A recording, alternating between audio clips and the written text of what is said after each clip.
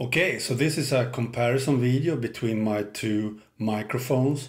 Now you're listening to the sound from the Shure Motiv MV5 studio microphone. And I have been a bit disappointed with the Shure Motiv MV5 microphone because sometimes when recording my videos, the sound doesn't get recorded while doing my video recording.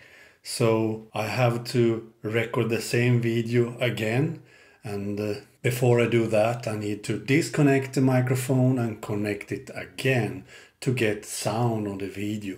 And I use the default camera app on my iPhone 6s Plus, but still sometimes no sound while recording, and that's very annoying because sometimes you get a really good video recorded but without sound, so I don't like that. But let's switch microphone now to the Rode Smartlav Plus instead. Okay, so now you're listening to the sound from my Rode Smartlav Plus microphone, and this microphone I have been very impressed by because I have been using it outside with doing vlogs and so on, and also in my car, and the quality has been excellent from this microphone. I really love the sound quality and its ease to use everywhere.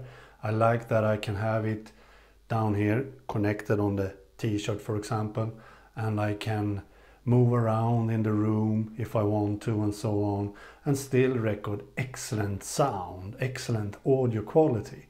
So that's why the Rode Smartlav Plus has been very impressive microphone. I can highly recommend the Rode Smartlav Plus if you are a vlogger.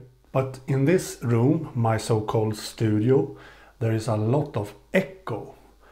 There is a lot of echoing in this room, and it's very hard to remove that echo in this room. I need to do some design changes and so on.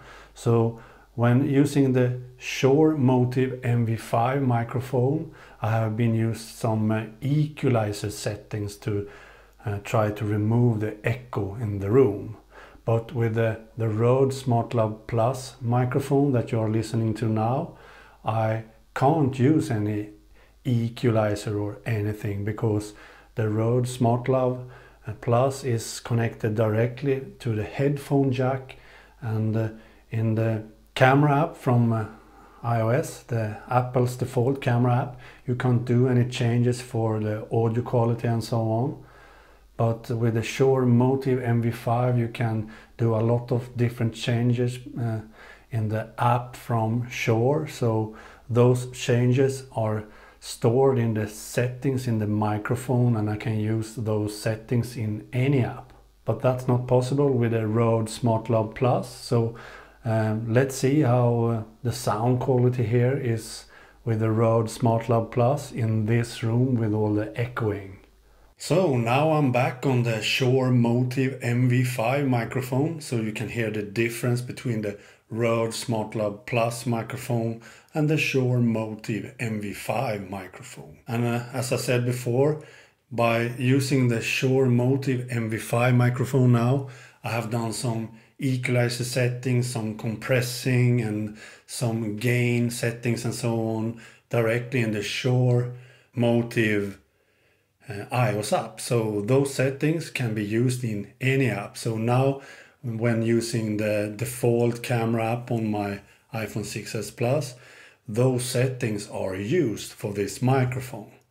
So please let me know in the comments which microphone you prefer for my videos, because at the moment I am more happy with the Rode Smartlav Plus than the Shure Motiv MV5 really. So I have not decided yet which microphone I will use, but if you say in the comments that the Rode Smartlav Plus is better than the Shure Motiv MV5, then maybe I will start using the Rode Smartlav Plus even here in the studio. Okay, bye.